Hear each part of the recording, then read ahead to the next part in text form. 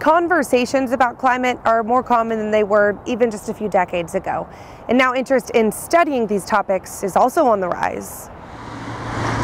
University of Washington senior Sarah Hensley knows exactly how she wants to spend her career. As we all know, climate change is occurring, and I'm really interested in understanding how these changes that we're seeing in our environmental conditions are influencing the biological components of our systems. A curiosity she's cultivated the last 4 years, diving in from the get-go. Coming into college, I was really excited about this marine biology degree, and I had looked online and it looked really amazing, but then being there, like in the rain boots with the rain gear on the boat, and being able to partake in the science directly in my first quarter of college, I knew that it was going to be an amazing experience. That is also something that really draws students to the University of Washington.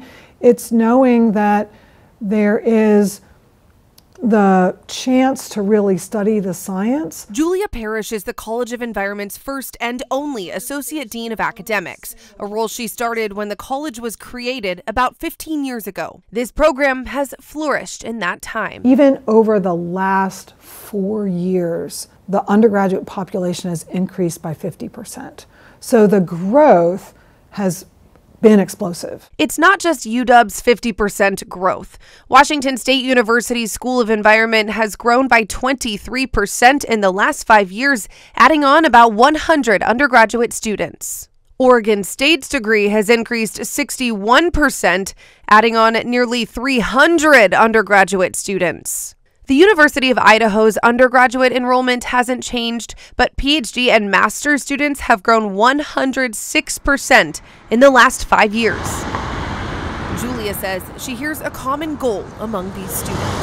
Obviously, one is saving the world, right? And with today's climate problems, global warming, it's something that we hear about every day in the news. There's just a lot of weight on the shoulders of the students coming into college today to try and fix things that their elders are responsible for. An energy Sarah says she feels and hopes to lean into, feeling optimistic. The more we understand about these issues and the more research that comes out on these issues, the more we can facilitate these conversations, I think. And so ultimately, I think the younger generation has tremendous potential to drive us in this kind of direction that allows us to address these issues.